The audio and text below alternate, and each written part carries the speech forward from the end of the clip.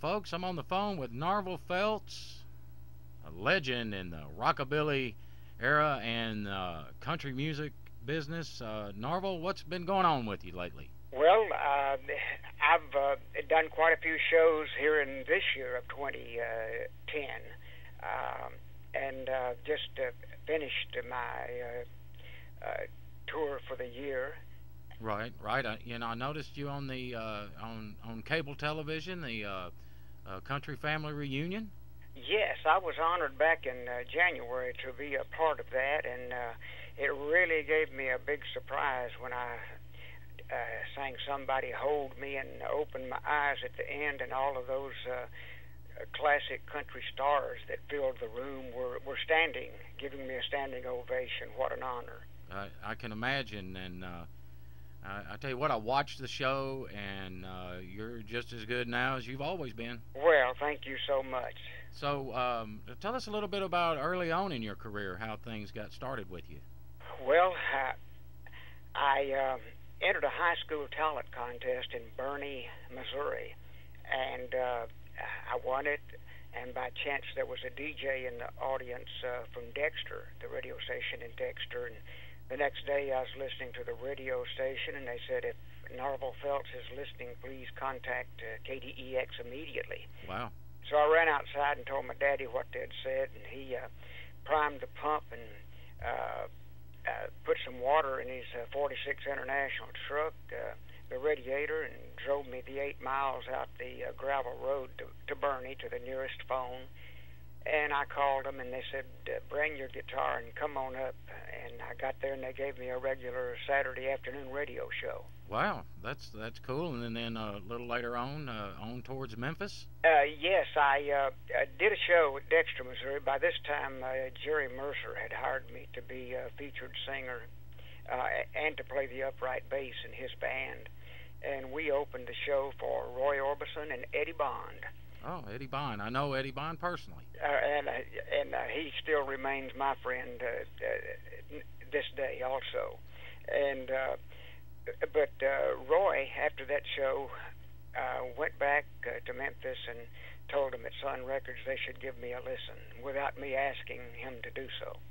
And so I wound up in a couple of weeks with an audition with Sun Records, and this was about August of 1956.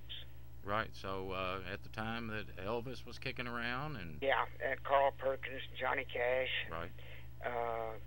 And then when I did my first session, it was January of '57, and just hanging around there that day was Roy was in the control room with Jack Clement, and Sam Phillips was around, and Harold Jenkins was yet to become Conway Twitty. Had a chair drug out by my microphone, and Johnny Cash was there. Wow. And also Jerry Lee Lewis, who was yet to have a hit record. Right. So you could say that you're one of the original Memphis boys then. Well, pretty much so. I wound up moving quickly on to Mercury Records in Chicago, and in May I went to Chicago and recorded for Mercury, and then in June they released my first record. Well, Narvel, about how many records would you imagine that you've sold? I don't have any idea of how many I've sold worldwide through the years, but during my hit streak of the 70s, I had 40. Let me see. I've had I charted records in Billboard from 1960 to 1987, and during that period of time, I guess I put maybe 53 records in the Billboard charts. You know, I have to tell you something, Narvel, and I think I've shared this with the fans of the radio show. But when I was growing up, I used to get up early in the morning, watch the Eddie Bond show in Memphis, and that's where I first saw you, and I've been a fan ever since.